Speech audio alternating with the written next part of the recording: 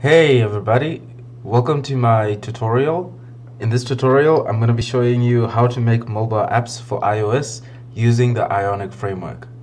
So the first thing we want to do is we want to make sure that we have Xcode installed on our Mac. So in order to do that, let's head over to the App Store. So you can just click on this blue icon right here. And we want to head over into this search bar right here and search for Xcode. Now that the results have loaded up, we're looking for this app right here, Xcode, so click on that.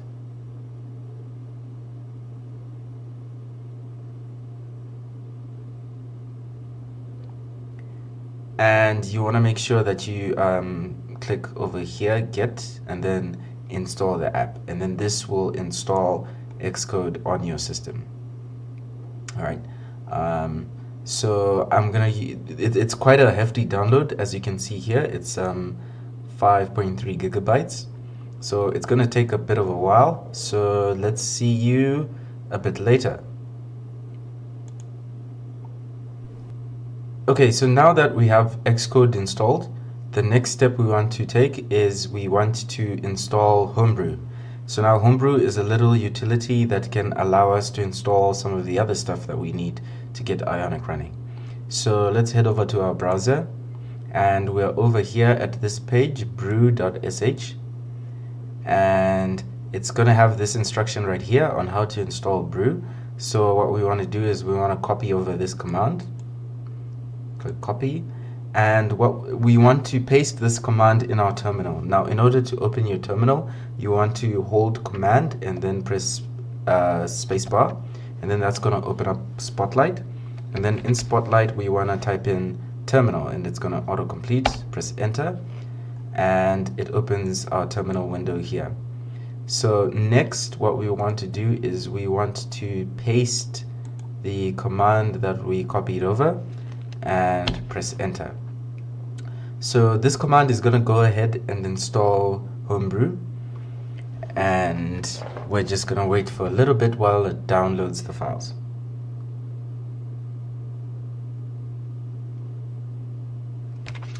Right, so it's asking us to confirm if we want to do all of that. We're going to press enter to say yes, and we're going to enter our password to confirm. Right, so most of the tools, I think they are almost done. It's asking for the password again. Let's press enter. Now it's downloading and installing Homebrew. Yep, I had to install the command line tools first, and now we're moving.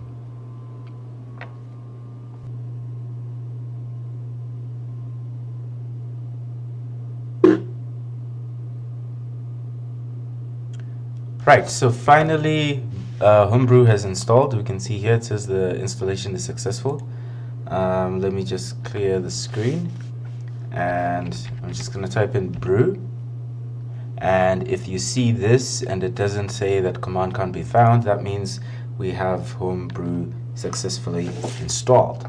So that's great. Okay, now the next step is we now want to use Homebrew in order to install a program called Node.js. Now Node.js gives us a number of tools that we'll then use to install Ionic. So let's type in brew in our terminal here. Brew install node. Then press enter.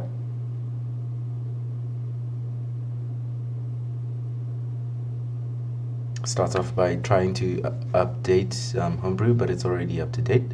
And now it's downloading the dependencies for Node.js.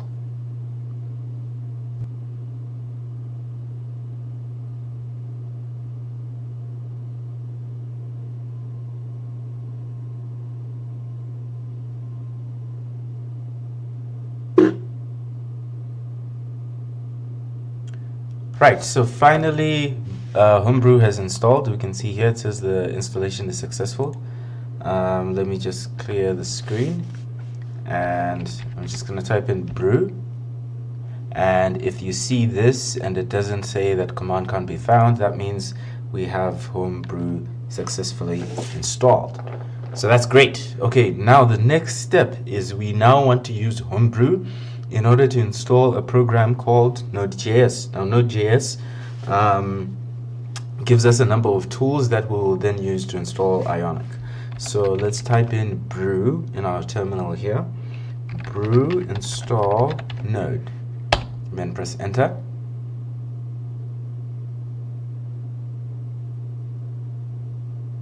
Starts off by trying to update Homebrew, but it's already up to date.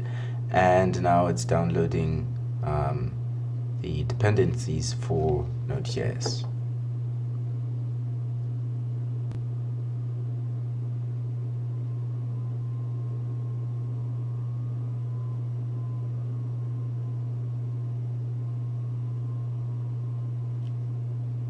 Alright, so it looks like, let's see, there's an error here. Do not symlink. Alright, so some symlink wasn't done, but I believe everything should be done. Let's check. So we type in node-v. Let's type in npm-v, and that means our installation hasn't been successful. So let's try again. So we want to type in the command brew link node and then press enter, and then that has linked Node.js. So now if we type node-v, that should return the version of Node. If we type npm-v, that returns the version of npm. Now this is excellent. Right, okay, so next we want to install Ionic and Cordova. So in order to do that, we'll type in npm install Ionic. Actually, we want to do npm install -g Ionic and Cordova. So what -g does is it will install Ionic and Cordova in our whole system. If we did not include that -g option, it would only install Ionic and Cordova in the current folder. So we're going to use -g and wait for all those files to download. Alright, awesome. Now we have Ionic and Cordova installed on our system. Seems like everything went well. Just to do a quick check, we can type in Ionic info. Let me clear the screen. There we go.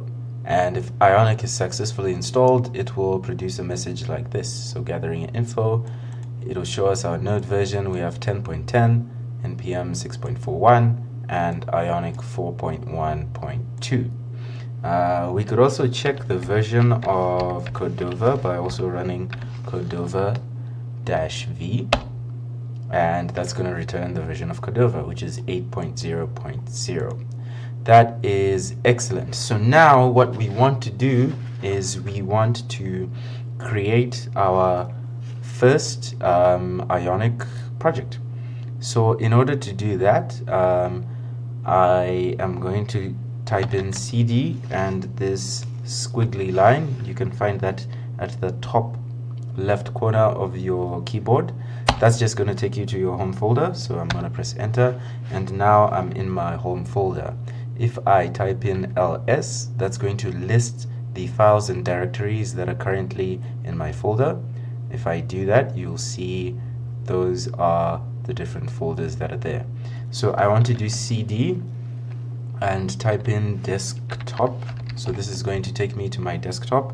I'm going to press Ctrl L to clear the screen.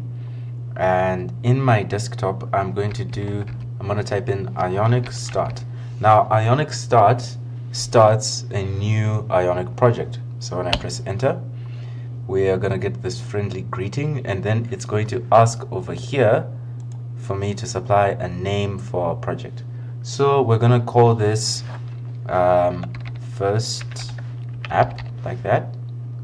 Then press enter. And next, it's going to ask us to pick a template. Now, what Ionic does is it provides you with several starter templates. So you can use, so here we are, you can use the up and down arrow key, and the blue indicates which template has been selected. So we have the tabs template, we have the blank template, we have the side menu template, we have super, tutorial, and AWS. For the purposes of this demonstration, we're going to use Super, which is a starting project complete with pre-built pages, providers, and best practices for Ionic development. And it also has like several pages which I think is going to be nice to look at, whereas the other ones like blank and side menu, they tend to be more bland with not much. So let's press enter to select Super, and it's going to download the necessary files to integrate with our project. Next, it's going to ask, do you want to integrate your new app with Cordova to target native iOS and Android? We're going to type in Y for yes. And while that downloads, a bit of background. So what Cordova does is it allows us to have our Ionic app, which is basically HTML and CSS and JavaScript, and it allows it to run on an iOS or Android device, which is basically what we want to do. We want our app to run on Android and iOS.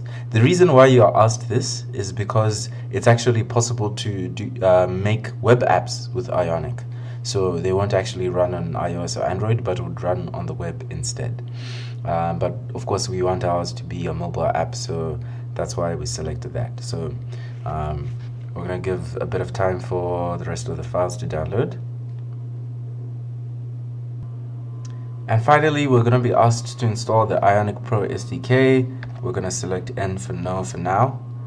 And that's great. Our Ionic project has been created. So let's press Ctrl L to clear the screen. Let's type in ls, and we will see in the listing here is our first app. So now let's type in cd first app. So this is going to take us in that directory. Again, Ctrl L to clear the screen, and let's type in ls. So now those are the files that make up our Ionic project. So I want to open this in my code editor. I'm going to use Visual Studio Code, which I have over here. But a quick shortcut, if you have Visual Studio Code, you can just type in code and then a dot like that, and then that's going to open our project in Visual Studio Code. But you can use whichever code editor you want to open the folder. Actually, let's go to the desktop. Let's minimize all this. So we can see our first app is over here. So we can actually open it up with any program that we'd like. Let's see what's available there. Right, let's just open it in Finder, and we can have it open in Finder. You can use whichever program you want. I'm going to use Visual Studio Code, so let's use that. And in VS Code, I'm going to go to File,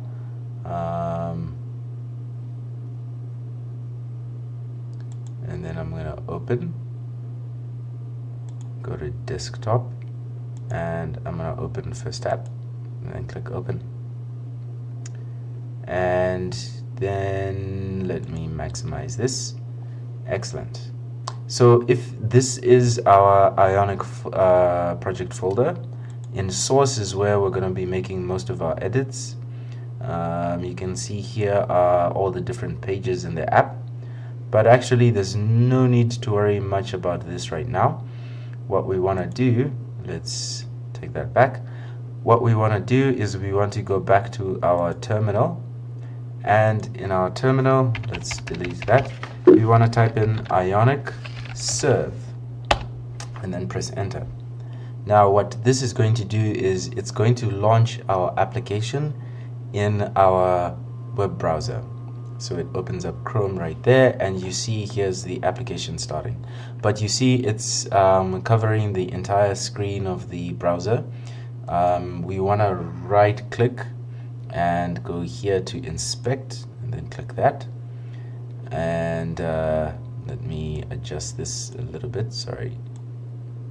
And you want to click on this little, sorry, let's drag this all the way here. We want to click on this little icon here. It says toggle device toolbar.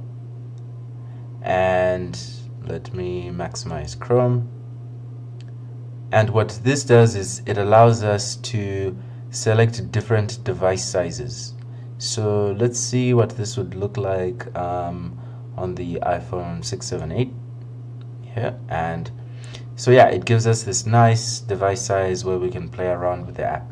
So you see the super template comes with this introduction right over here. Sorry, so someone can click. Supposed to be swiping, but it's not swiping. And you can click continue. You can go here to the sign up, login.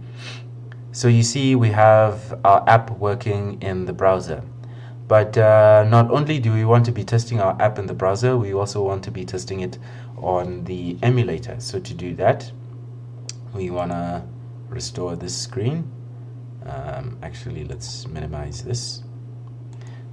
So back here, we want to press Control C. That's going to cancel the running process. Control L to clear the screen. Right, so then the last thing that we want to do is we want to run our app on the iOS simulator or on a device if you have a connected device. I don't have a device connected. In fact, I want to use the simulator so that you can see my results on the screen. So essentially what we need to type in is Ionic Cordova Run Ios, and then I'm going to do -- target equals, and in quotes I'm going to specify the type of phone that I want the emulator to emulate. So here I want to emulate the iPhone 6s, and I'm going to press enter. So then it's going to compile the application and then load it into the iOS simulator. So when you do Cordova Run, it's going to first of all look for a connected device, and it will run the app on the connected device. If there isn't a connected device, then like it's doing now, it's going to launch the emulator. Let's minimize that so that we get a nice iPhone background. And you see here's our application, the starter application. You can even scroll, swipe around. This is the explainer for the app. You can see this welcome page. You can go in to sign up and basically type in whatever information you want to type in, and it'll work as expected. Alright, and there we go. You can see this application working pretty nicely on iOS. So that's how you get started with Ionic on the Mac platform for creating iOS apps. Thank you very much for watching this video. If you liked it, please leave a like, comment in the comment section, and click on the red subscribe button if you're on YouTube. If you're watching this on Facebook, like my page and follow the content. Thank you very much. Have a nice day.